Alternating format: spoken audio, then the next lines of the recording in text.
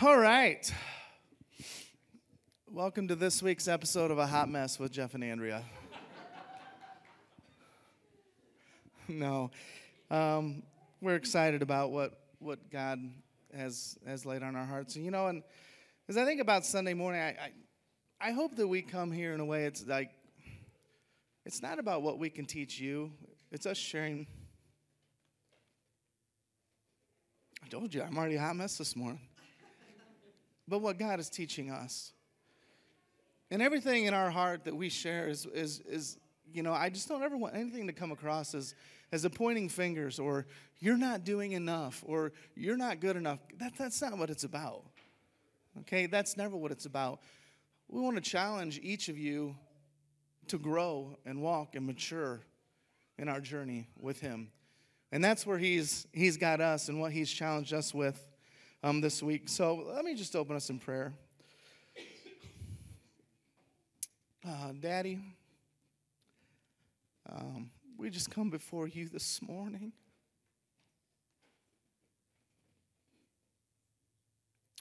Just opening our hearts, opening our hands, saying we're just your vessels and want to be used by you this morning. And Father, I just want each one here, Father, each one watching, Lord, to know the heart's desire that you have for them. The way that you know them and the way that you want us to know you.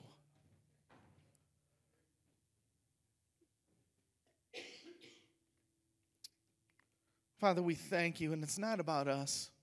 May everything we do be about you, glorifying you, and knowing you, and drawing near to you, and serving you. In Jesus' name, amen. Did you have anything you want to add before I go on? All right. I think we want to kind of start out. I think Gabrielle left us where we kind of finished that. We kind of want to pick up where we left off of last week. And can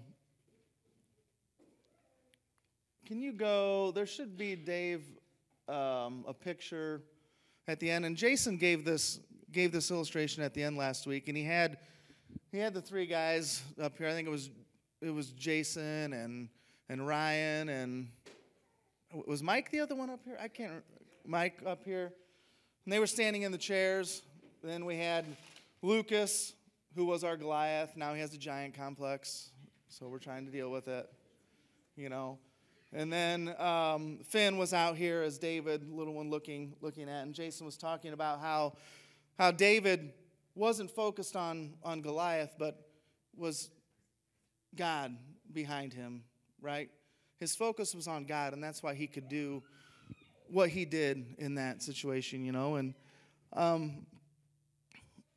And honestly, you know what? It's funny. I was sitting by Katie last week, and Jason was like, "What's the first thing that you think of when you think about David?" And I said, Bathsheba. But the interesting thing is with that is each one of us have a Bathsheba. Not in the sense of the way David did, not the way that he fell in that sin with her. And it might not even be sin as what we speak of, but what are the things that take our focus away from him? That step in the way from seeing what God is trying to do and what he tries to do through us, right? And so my wife, who's very good, and what I love about her most, and I'm being honest, I'm not going somewhere as a joke here, but I'm being honest, but what she cares most deeply about me is where I'm at in my walk with Jesus. In everything, trying to use every situation, every scenario to point back to him. If I'm struggling, if I'm seeing things, if things haven't gone my way, trying to bring me back in that. And, if our eyes are off him, what are the things that get our eyes off of him? Can it be, our job. It might be school. It could be sickness that's going on. It might be a deep, dark sin that we don't want people to know, or a number of things. But can I tell you one thing for me that is one of my biggest struggles? It might sound weird, but sports gets the worst of me sometimes. It really does. You know, and so, you know, a lot of you probably know last night. For those of you that don't, conference tournament last night, we were in the finals. I coach, for those of you that don't know. And when we ended up losing the game, and I wasn't real happy about that afterwards, you know, and I might have went home not being my best person.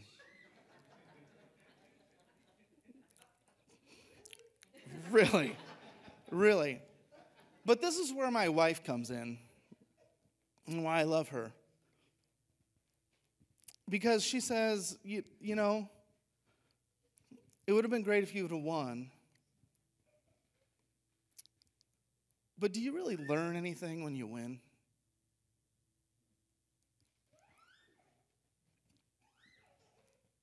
I wasn't exactly in the place I wanted to hear that last night. I'm okay now.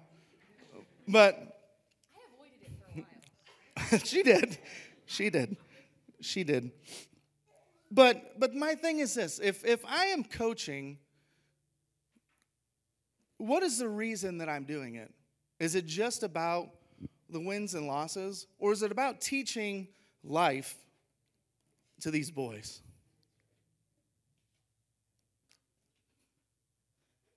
You know, and what do you learn through it? You learn, you learn to get along with others. You learn working together. You learn that sometimes things aren't fair, right? You learn that the unexpected can happen, and you don't know exactly how things are going to play out.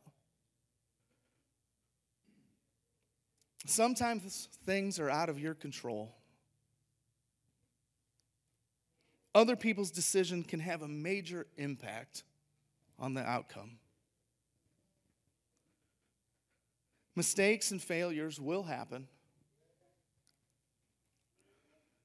And you can do everything right and prepare and still might not go your way.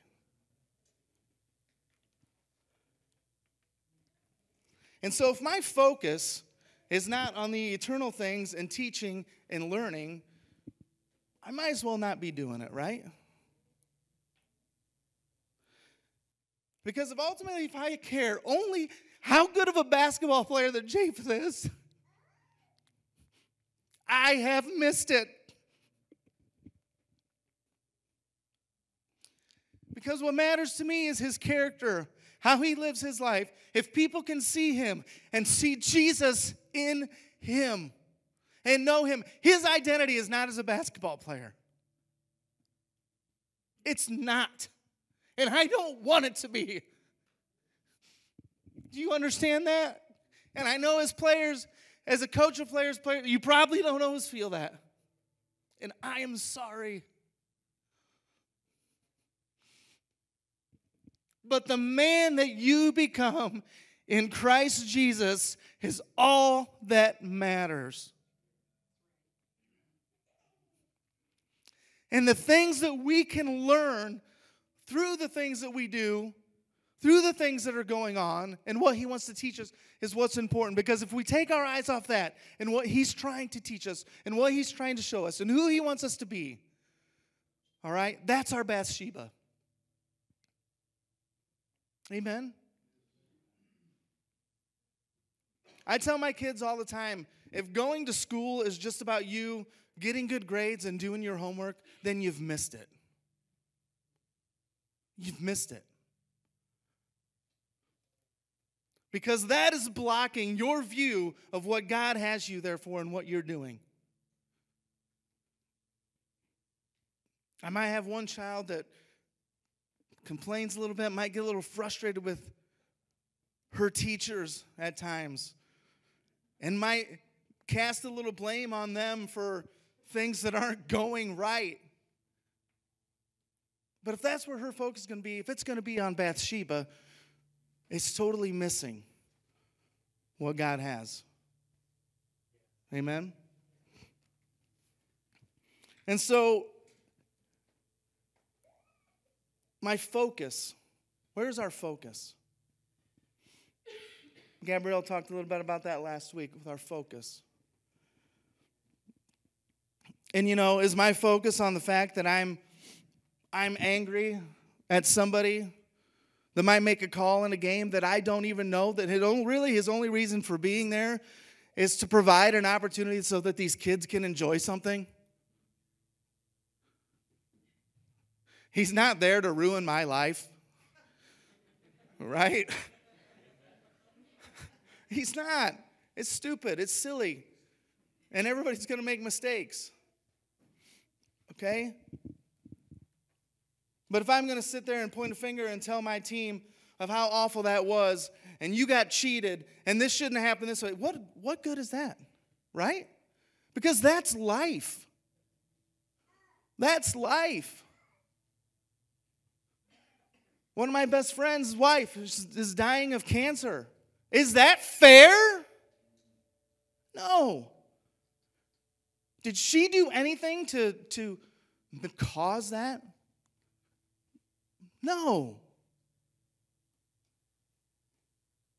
But if our focus is going to be on that, we're missing him.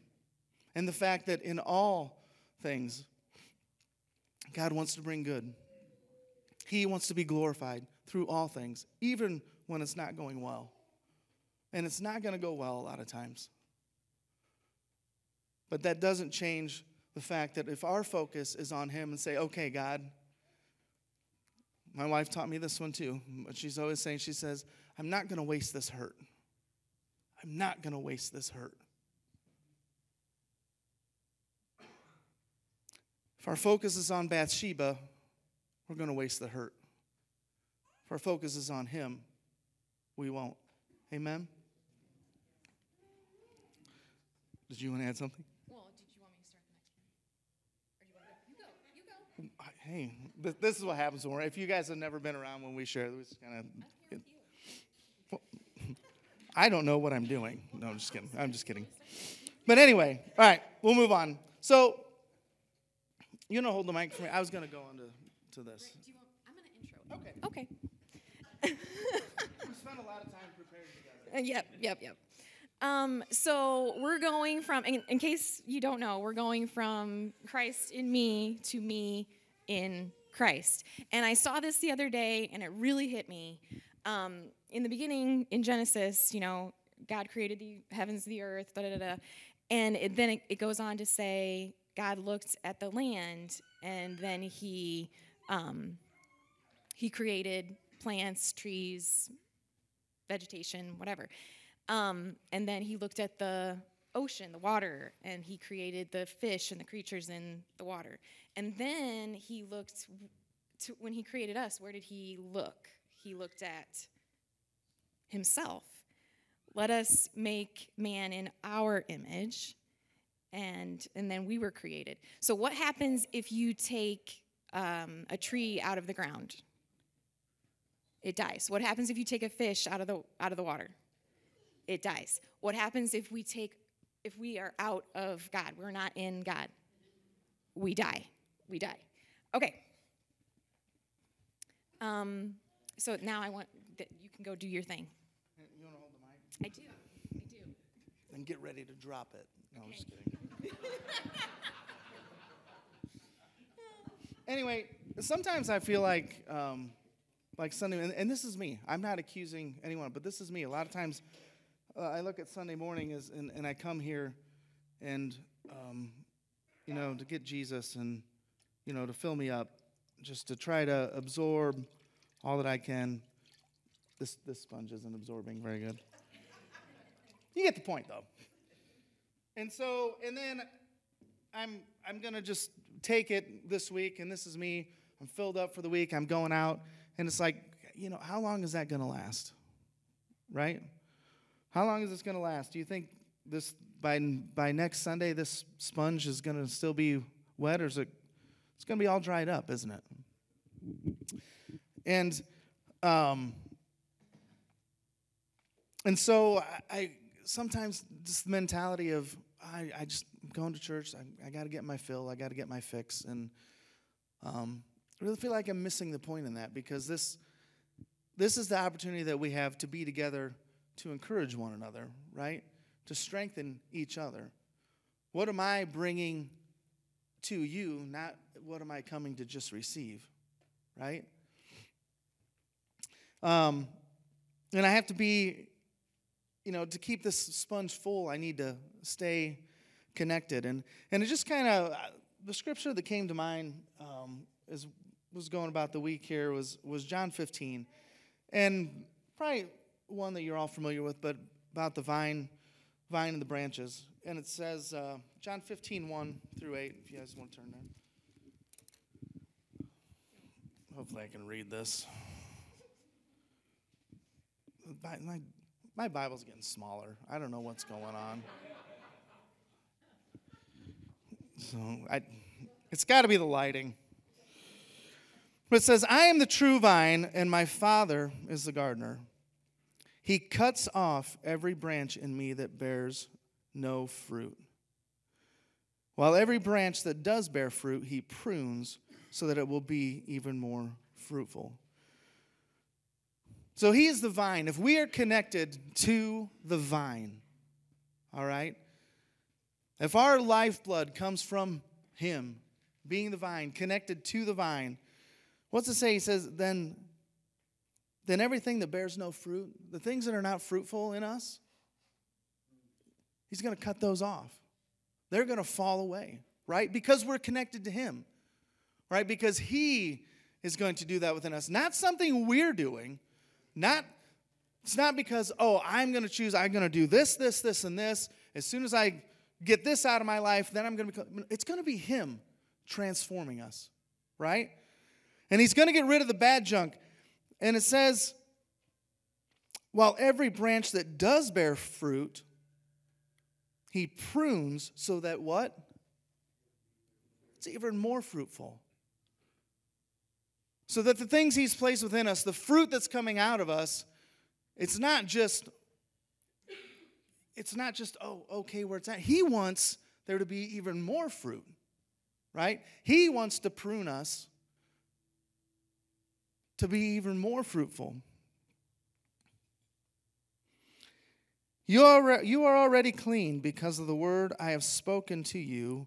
Remain in me, as I will also remain in you. No branch can bear fruit by itself. It must remain in the vine. Neither can you bear fruit unless you remain in me. Remain in him. You can bear no fruit without remaining in him. All right? We talk about the Bathsheba in our life. All right? Is it going to be our own doing that we can overcome those things? No. In no way. It's only by being connected to him, being in him, connected to the vine. I am the vine, you are the branches. If you remain in me and I in you, you will bear much fruit.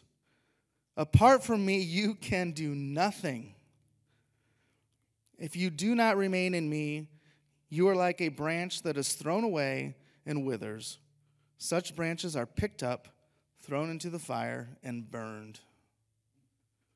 If you remain in me and my words remain in you, ask whatever you wish, and it will be done for you.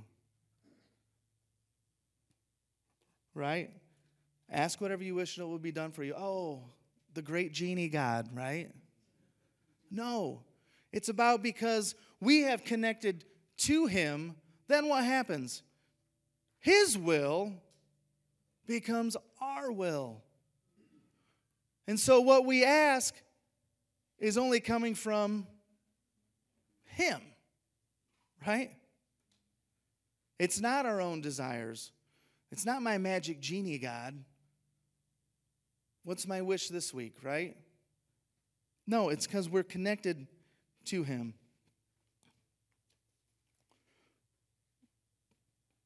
And so in 1 John 2:6, I want to read that to you. I wrote that bigger on my own paper. He says, "This is how we know we are in him. Whoever claims to live in him must walk as Jesus did." Again, I'd say because of that connection, we will walk as Jesus did. Doesn't say, walk as Jesus did, then you can be connected to me. That's never going to happen. We can only walk as he did if we are in him, connected, our lifeblood coming from him. Do you understand that? All right? And so instead of this just being pouring into this is what he wants. Right? Fully submersed in him. All right?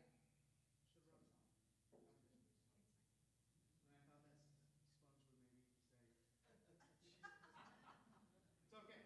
You get the drift. All right? But fully submersed in him. And then what happens if we are in him? Is he in us? Absolutely. Absolutely. Okay? And I would say, have you ever been around somebody? Sorry. I need one of those. Yeah. She shut it off. Oh, Andrea. Sorry. She's used to muting me at home. Anyway, where was I? Oh, have you ever been around somebody that when you are with them, you just feel like you encounter God? Do you have any of those people in your life? All right. I would say there's one person. There's actually somebody else that even told me that this week. But Chris, I'm not trying. Chris would tell you, Chris is the most humble person I know. And this is not about saying how great Chris is. Because just ask Melissa, he has flaws. Okay? But I can tell you this. I've spent enough time with Chris, and I've had a number of other people tell me this. I bet Jason would tell you the same thing. When you are around Chris, you encounter God. All right? When I spend time around Jay, I encounter God. All right? We all have people like that. Then it's just, when you're around them, you can't help. It's not that they're even trying. They're not preaching at you. But it's just everything about them. You can't help but encounter the living God. All right? And that's what happens when we submerge ourselves in him. Guess what? When we're around other people and they come near us, they can't help but being touched by him. Thank you. You see the picture? All right? Can I encourage you with that? It's not, and I don't want to come across point, we need to do more. You need to do more. You need to be like that. That's not what I'm saying. The only thing I'm saying is that as we press into him, as we are in his word, as we let him consume every part of our being, this will happen naturally. Because it's nothing that we do. It's not taking this step, this step, this step, and this step. It's just about seeking him, reading his word, talking to him, spending time listening to him. Things that, you know what, are not easy. I'll be the first to admit. You know? Those things are not easy. And guess what? Satan knows that. So you know what's going to happen? He's going to place that Bathsheba in front of you. Whatever that is in your life. Anything to keep you from drawing near to him. Because the last thing he wants is for people to encounter Jesus when they are with you.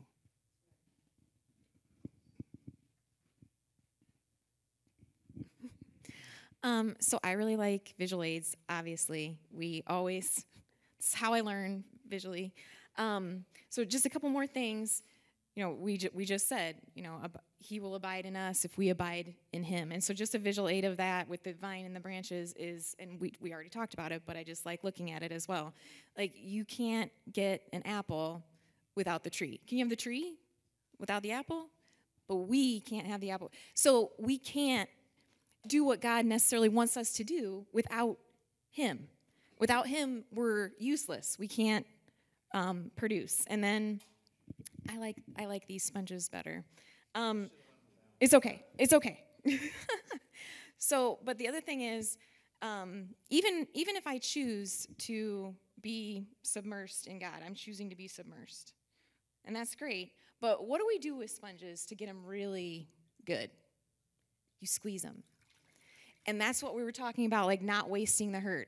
When you're going through something, you're getting squeezed, where do you want to go? In. And then don't waste it. Don't waste that hurt. Absorb as much of God as you can in that time. And then you won't look back at that time and think, well, that was just a really cruddy time in my life. It'll be, I don't want to go through that again, but I'm glad that I did because this was the conclusion. This is what happened, and I'm better for it. So, thank you. The other thing, sorry, I just randomly always have. The other thing is my kids really love swimming, especially the younger they are, they love it. Like, how many kids do you know, even where we live, the soonest they can get there, it's 65 degrees, and they're like, I'm going, and the water is horrible, and you're like, are you joking? Are you kidding me? No. But actually, when I was a kid, I did the same thing. When I was a kid, I was like, you didn't even feel the cold. It's like you didn't even care because it was all about the fun. It was all about just being in the experience. And now, as an adult, it's just like, I'm going to sit and watch you. I'm going to sit by. I'm going to put my toes in because it's uncomfortable. And I'm sorry, but we do the same thing. We do the same thing with God. It's like, I'm just going to put a little of myself in there. I'm not going to go all the way. I'm not going to get crazy. I'll be by the pool. I'll be by God, but I'm not going to dive totally in. I mean, it might hurt. It might be hard. So last week, too, we also, I'm sorry, I feel like I'm stealing everything that Pastor Gabrielle said, and I'm just saying it in a different way. But it's cool. It's totally fine. So last week, we also talked about building our house on the sand or building our house on the rock. Will you read that for me? I got it marked. Great, this Bible's even smaller. It's right here.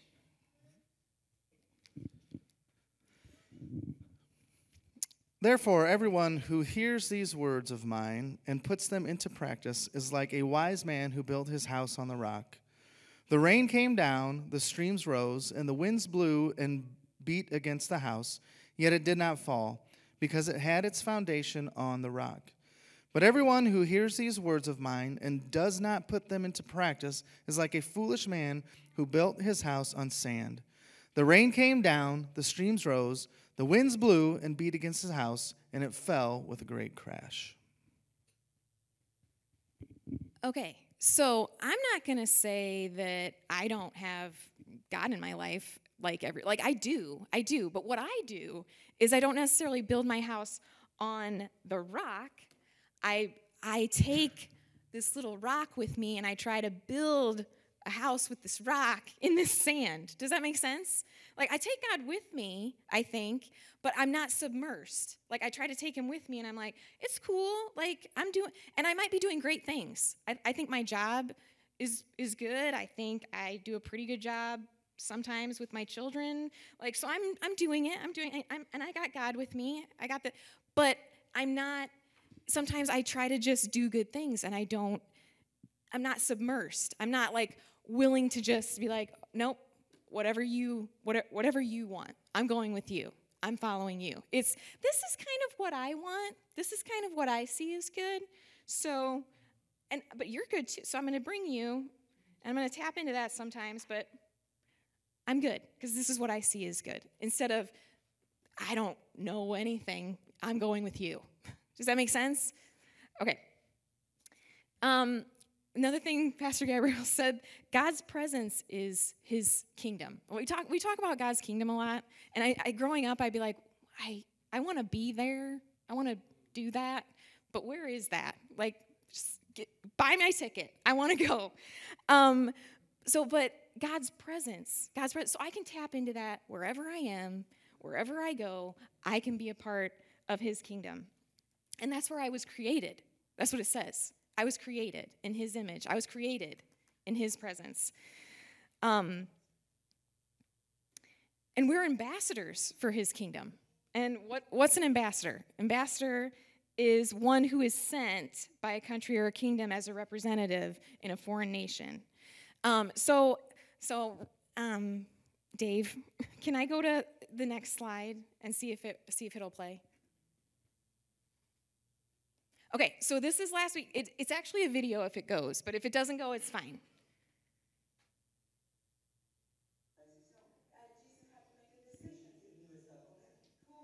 Don't concentrate on what he's saying, even though I'm sure it's like fantastic. Watch him, he said, I follow him. She's mimicking him. His hand motions. We can't, a lot of us, I shouldn't say all of us, a lot of us maybe can't understand Pastor Gabrielle, but she's right there interpreting for him. She is his ambassador.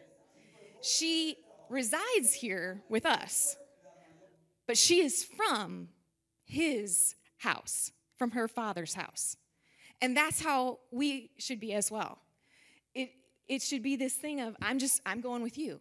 I'm following you. I'm going to do my best to mimic you. And this isn't my home. I come from his kingdom, his presence. This is where I reside, but I come from your house. We have a sign that I made at our house, and I don't know. I just felt like my toughest time in life, I made it. And it says, home sweet temporary home, with the cross being the T. Because this isn't, I love my house, and I love Couts. I love my community a lot. But this is just where I reside. This isn't my home. And I want to be an ambassador for him. And as I grow older, I want that to be my identity. I think a lot of times we get confused with, like, this is my culture, and this is my identity is I'm a daughter of Christ. My culture is honestly a lot of sports. It's a lot of my job. It's community. It's all good things. But when I'm gone, I don't want to be remembered for my culture. I want to be remembered for my identity. Okay.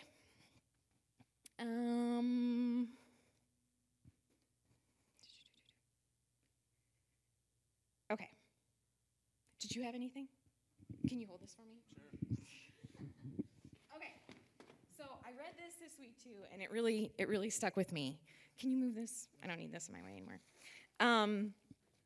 So did you know that when you're born, I should just read it to you instead of trying to explain it. Good gracious. Okay. Neurologists say that when we are born, we are looking for someone who is looking for us. It's a beautiful way to describe what happens when the gaze of a baby meets the gaze of a mother.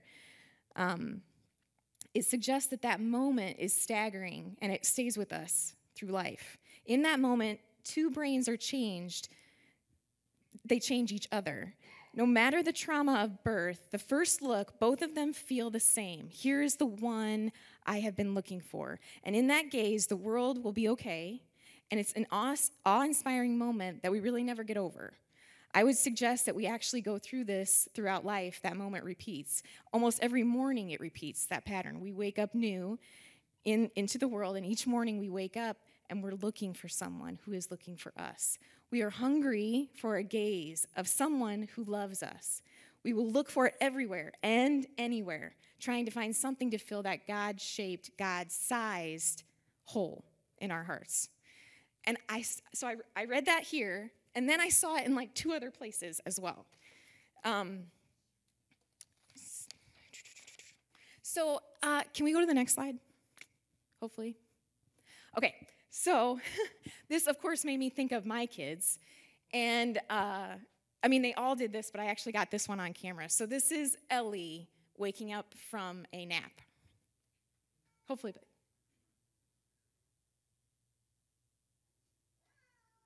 Hello.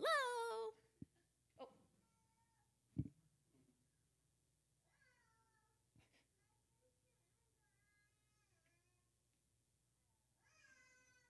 So it's really faint. You can barely, but she's, hello, like, come get me. Hello.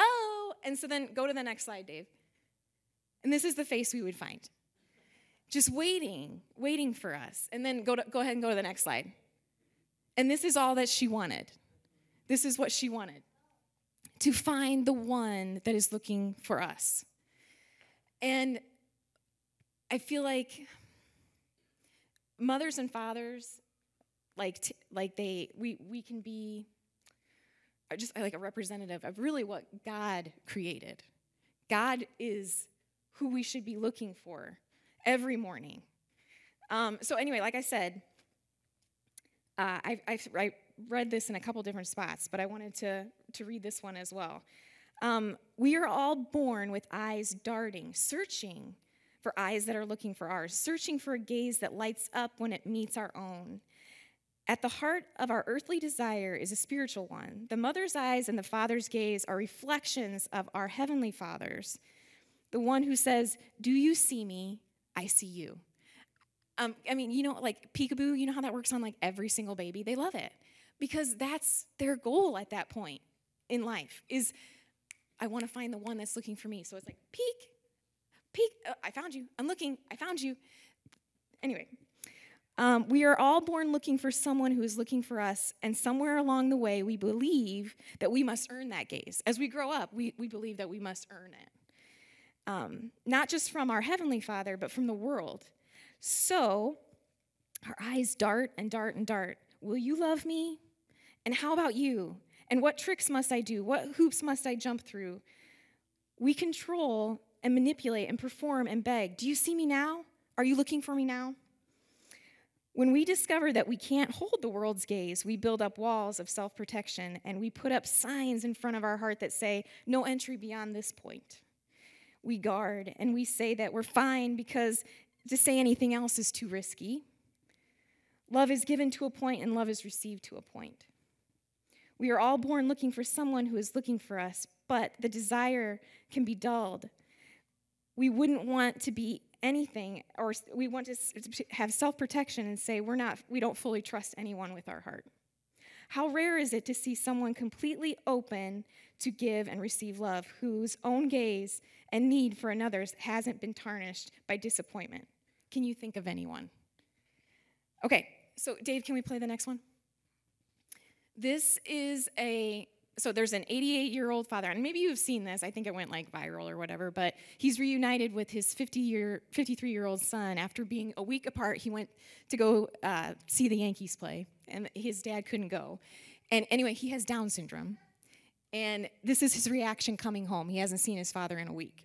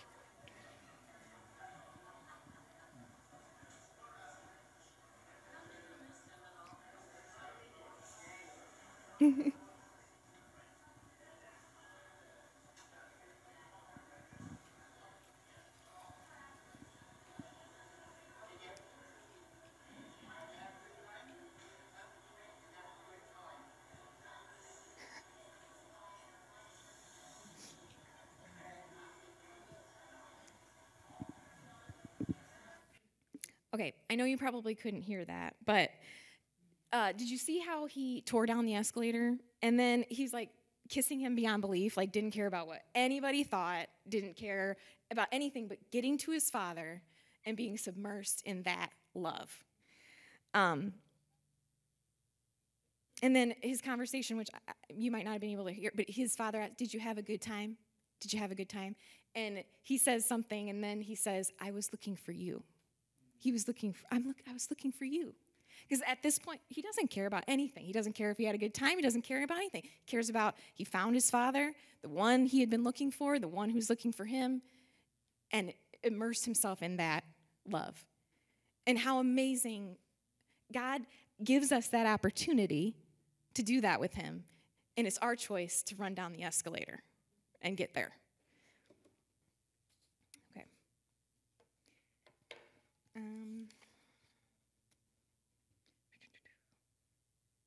Okay. So I'm going to show you another. I'm so sorry. I think I've showed this like 3 times, but oh well. So this is from The Chosen, and it's like my favorite part ever. And this is where Jesus is picking his disciples, and the one with the fish. Well, you'll see. Let's just play it.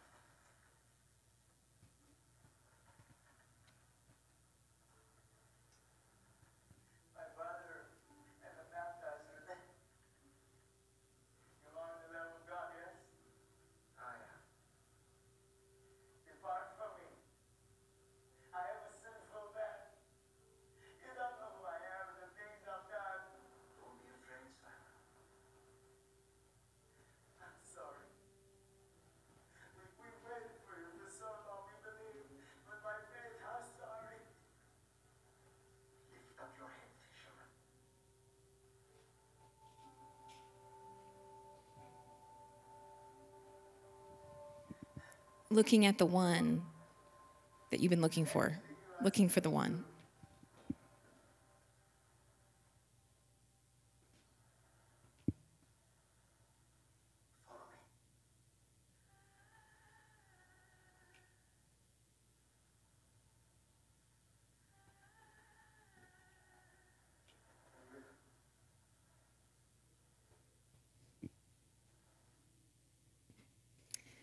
Okay. In Luke, I'm not going to read the whole thing, but is this story, and it talks about how they immediately left, and they pulled up their boats, and they just left everything. They left the fish, they left the boat. So we have this picture at our house. We have that. Because a lot of times I think what I do is, instead of immediately going and just, okay, I'm following you, I would be like, Jesus, this is amazing. Let's start a ministry that feeds the poor with these fish. And we could just, you come with me, and we'll do it. And it'll be awesome. I do that all the time. And instead of, no, that's because that's what I see as good. I'm like, okay, this would be good. And really, the only good thing I can do in life is to follow him. My greatest ability is my availability to God, period. It doesn't matter what I'm doing or what my skills are or whatever, because all that is garbage if I'm not doing it with him, if I'm not going with him. If it's just my own thing, it's useless. Okay, so then the next one, it's like two different, so I want you to see. So this is Peter's reaction, and this is Peter, this is who I've been, who, like, at the beginning, he was like, I'm doing it myself. Like, we've been doing this all night, it's not working. Like, that's been me. And then I find God looking for me, and I look up at him. This is a totally different, but similar. This is Mary Magdalene. She is lost, just lost. And God's still looking for her too. And so this is her reaction when she finds the one that is looking for her.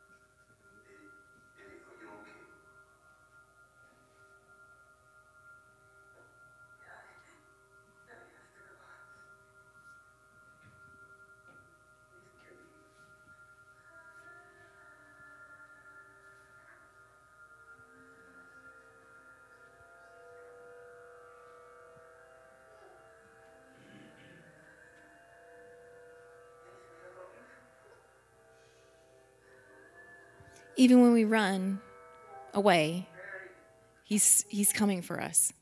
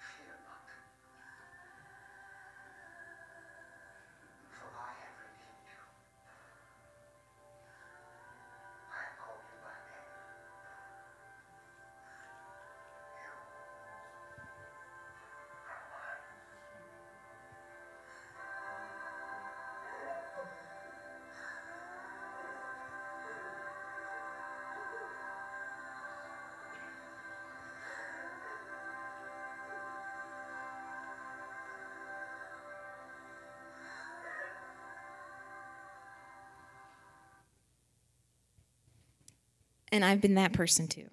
I've been Peter and I've been Mary.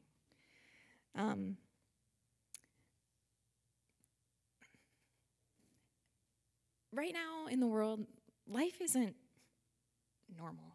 We keep hearing that, like, just want to get back to normal. I just want to get back to normal. And the thing is, normal isn't coming back, but Jesus is. And are we telling our kids? Are we telling the next generation? Something I've been trying to tell my kids is, like, I can teach you a lot of things, whatever, like how to cook or how to whatever, play basketball or whatever. I can teach you a lot of things, but it's all worthless if you don't know how to hear from God and you don't have that life skill to be able to tap in and dive in here. It's the only thing you need. What is the only thing that can't be taken away from you? God. It's the only thing. Everything else. You can lose your job, you can lose your family, you can lose your food, for goodness sakes. You can lose all of it, but you can never, no one can take Jesus from you. And if you don't know how to dive in here, then you need to learn. And I would love to talk to you. There's so many of us that would love to talk to you. And it's okay to not know. It's okay. We're still learning. I'm still learning. But don't settle and just be like, well, that's just not for me. I mean, can you imagine if I told you, like, yeah, eating, that's just not for me. Drinking water, I'm over it. I'm just not going to do it anymore. Like, you know what I mean? Like, you would be like, do you want to die? Like, is that something you want to do? No. This is the most important life skill that you can have. Last night, I just really felt like this was supposed to be a family thing, and so we came together and we all prayed to see, like, okay, God, we want to hear from you. We want to hear from you as a family. And so Jesse he wanted to share something too.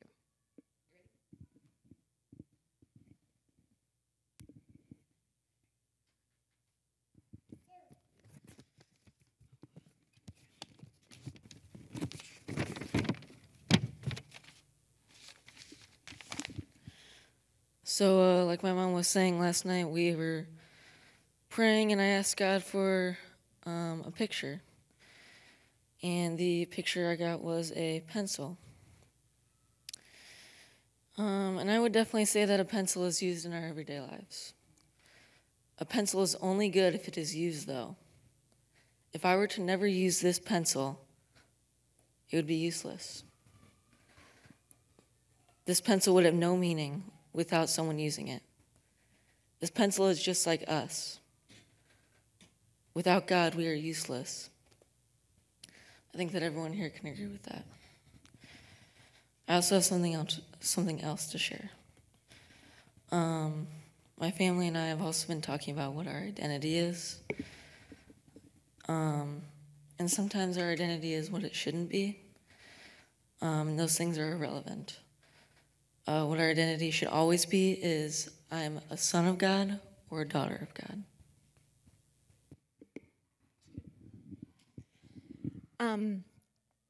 Anna was also praying last night, and she just kept getting a picture of like a braid in her hair, and we didn't know what that meant. And so, okay, we're going to keep praying about it.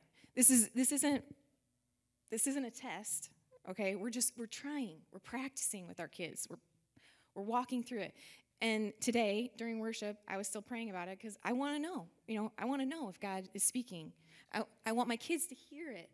I want them to know that they heard it. I don't want it to be a question like, I want it to, no, you practice it and you know it. It's a muscle memory. Like, yep, that was God.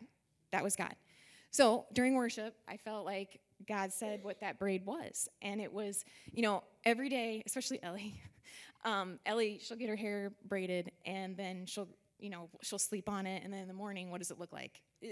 Like, it's all over the place, and so I have to re-braid it. And so every day, we're braiding God into our lives. So it's an everyday thing, and it's a part of every part of our life. Every strand, it's around it. It shouldn't be this separate thing. It shouldn't be, well, I do the God thing on Sunday. It should be an everyday, like, he's with me at my job. He's with me when I'm at the store. He's with me when I'm driving. I'm braiding him into my life. So you did hear from God, and it's amazing, because we don't, like, throughout history before Jesus, they didn't have that privilege. We have this privilege to tap in to God's presence and be able to talk to him. And that's amazing. And to say, if you talk to someone like, before Jesus, I'm sure they would be like, are you serious? You get to do that every day and you don't do it? What? So tap into this amazing power, this amazing strength that God has given us. So did you want to add anything, or I'm done? I'm going to go to my last thing.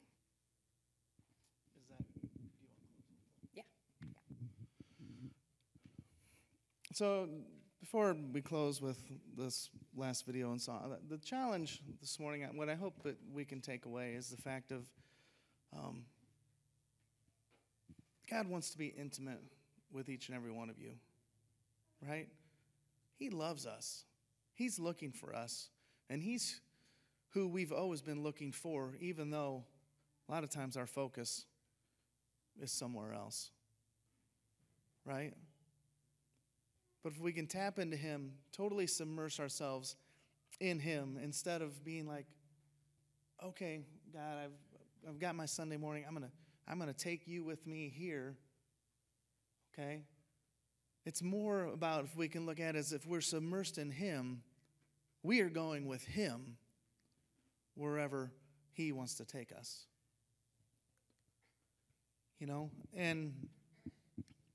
And I know it's one of those things like, I know there's people here thinking like, I just don't hear God like that. I just don't feel that. All I can tell you is this. I do know that the more time you spend reading his word, the more time you spend talking to him, the more you will believe and know that he wants that intimacy with you. Okay? And please, I'm not trying to, I don't want to point fingers saying you're not doing enough or whatever, because it's not by what we do, but the thing that we do is we seek him, right? It's not about this list of things that we do to go about it. Oh, well, I read the Bible this long, I prayed this long, so I'm good, And don't think because I don't feel like I'm as intimate with that guy as I want to be. I hope none of us are as intimate with him as we want to be. Right? Because what's it say? It says that, the fruit, he's going to trim what's fruitful to make it more fruitful. There's always more of him. Right? There's always more to know of him. And so I hope we can be challenged as we move forward. We talk about life in the other six is kind of the theme for the year. And what that means is, outside of Sunday, the rest of the week, what does our life look like? What's our heart's desire? What are we pressing into? Where is our focus? What is interfering? What is our Bathsheba interfering with our eyesight being on him and where he has us? Do you want to play the... So I just wanted to end with a song. I honestly don't know how loud it will be because it's playing off my computer, but you can read the words and you might have heard the song or not. It's just, I feel like it's really been it's our family anthem right now. And so just honestly, I'm challenging you to step into his kingdom, step into his presence right now before you leave. Don't wait. That's what I always tell my kids too. I'm like, well, I'll pray about that. No. Just do it right now. Just tap into it right now. Don't use this time. We've got it's going to be 5 minutes. 5 minutes of tapping into his kingdom, trying to immerse yourself in his presence, and let this song touch you, okay?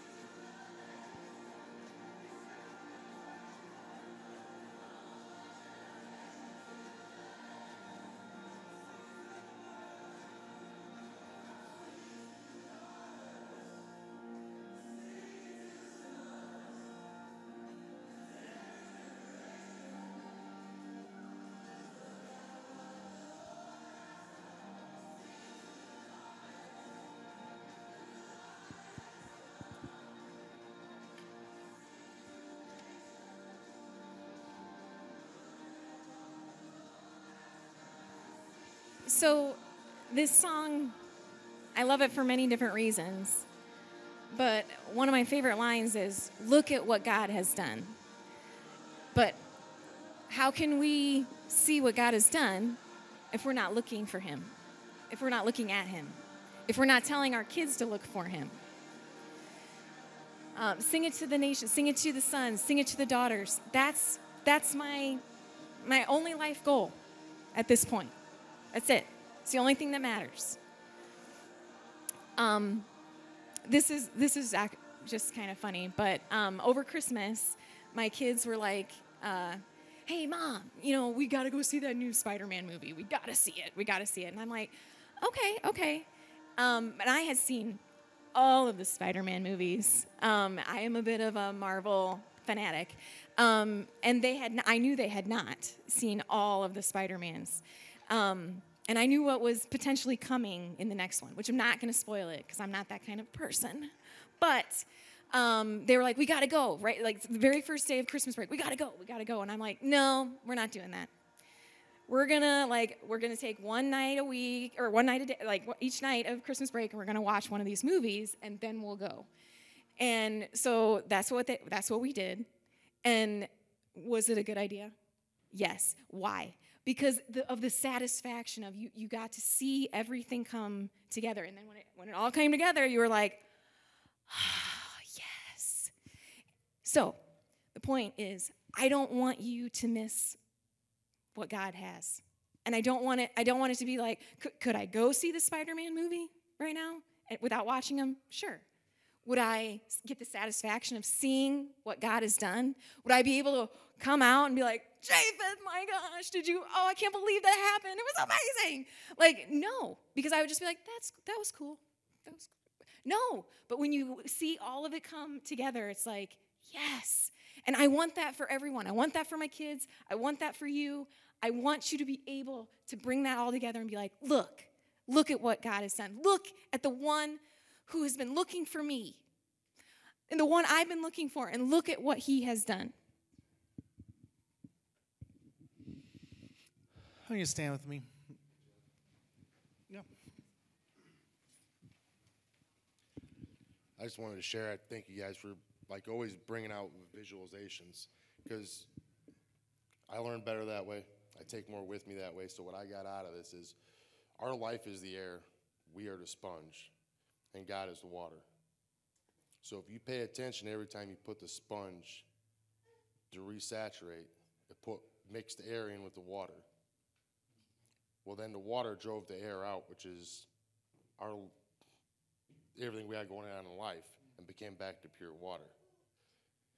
But then again, if you take that same water and you mix it with sand and you mix it with that stone, that's what makes concrete, and concrete makes the foundation.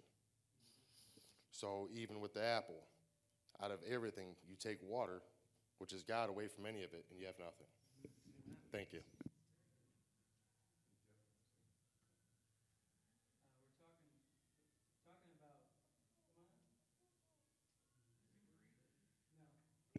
Okay, we're talking about bringing God out into the week and suffusing our lives with Him every day. And I gotta say, last week I was a little busy with the drinks, but I saw every other slide with Gabrielle's message. Pastor Gabrielle was focus, and I was floored when I saw that, because not a day prior, someone who's a very spiritual friend of me spoke that over me. And we're talking about focus, talking about submerging ourselves in God. One of the things that everyone needs to get through our heads, this is direct, you cannot multitask. If you're telling yourself you're doing two things well, you're lying to yourself. And that's also part of the nature of God, because there is no past for Him, there is no present. He is in every moment, present, standing just out of arm's reach behind your door, and only you have the knob. So focus is the word of the season. Whenever you go out, whatever you're doing, whatever is at hand, a way to be godlike. is to cut off all the things around you and simply pursue the task in front of you. Because as long as you're getting in the Word and listening to Him, He'll send you where He wants you to go. So whatever thing is on your plate, only be in that moment, because there is no outside moments for God. There's no distractions for God. He's right there waiting at everyone's door, ready to give you His love and His power and His wisdom and all the other goodness.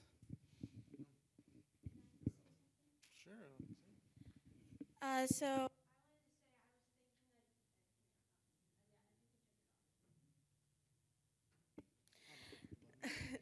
So I was thinking like the whole time what Jess said, have you ever seen like someone that like you see God in?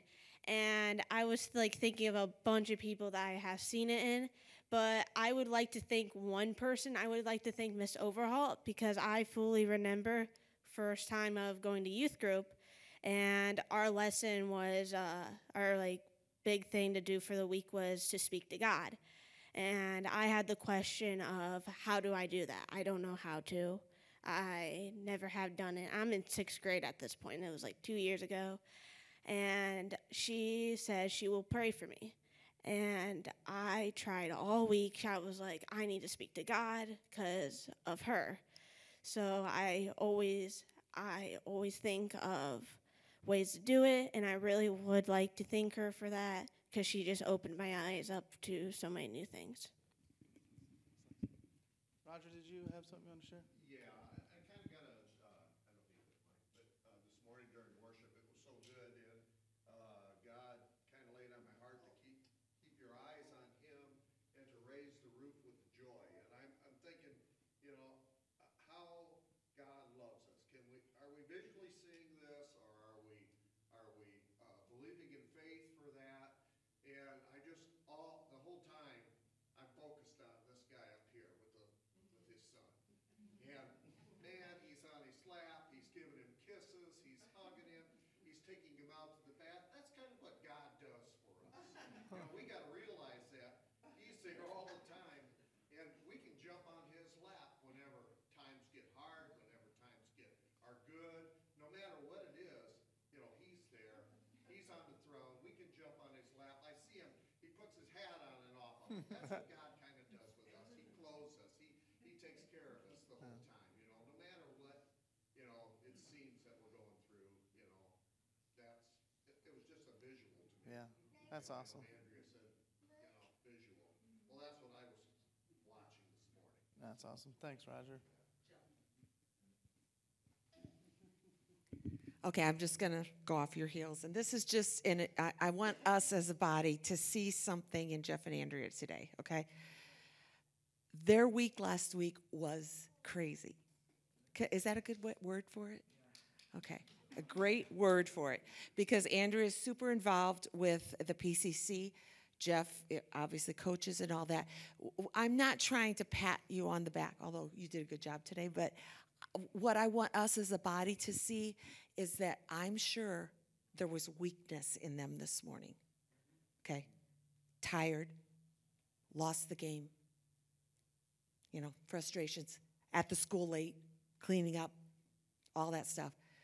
But God says in His Word, when you are weak, He is strong. And that's the whole thing I was thinking about today is the anointing that was falling. Did you feel it? Did you feel God's anointing falling? That's because when we are weak, He is strong. And it's just another reason that we need to be in the pool, because we're all going to have weak moments. That's when He shines. No, and that is true. It is only by His grace, because I can tell you last night when I got home, all I kept saying is, why did we agree to speak this week? Why are we doing this? It was supposed to be last week. It's, why are we doing this? Why are we doing this? And I, you know, obviously we had a lot to put together, and you know, the Lord, we prayed. Andrea sat us down. She's like, we just need to pray as a family, and that's what we did. And attitude starts to change a little bit, and you start to get perspective, and God speaks. And until we sit down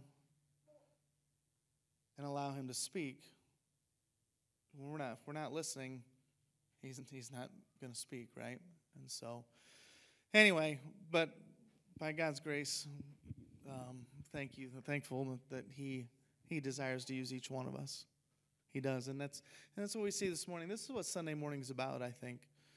As we come together and we can share together things that God is laying on our hearts and what He speaks to us through the morning. It's not about us just being up here and trying to fill your sponge, right? It's bigger than that. It's all of us together as a family, in it together. Amen. So let's pray. Heavenly Father, we just thank you so much for who you are. I thank you for the deep desire that you have, that you've always been looking for us. And you created us because you wanted a family. And Father, I just pray that we would be looking to you, Father, that as those Bathshebas come in our way, Father, that we can look past that and we can look to you and whatever that is, and the struggles and the trials and the hurts and whatever's going on, that we can know and rest in that you are in it. And Father, I just pray that you wouldn't waste any of those hurts. Father, I know you want to bring good, you want to be glorified in every situation, as bad as it might be. And we're in the midst of it, Father. I just pray that we can submerge ourselves in you and seeing and understanding what it means to be in you, fully embraced by you. And then as we encounter others, then they would also encounter you, because they would have to, because we are fully engulfed in who you are.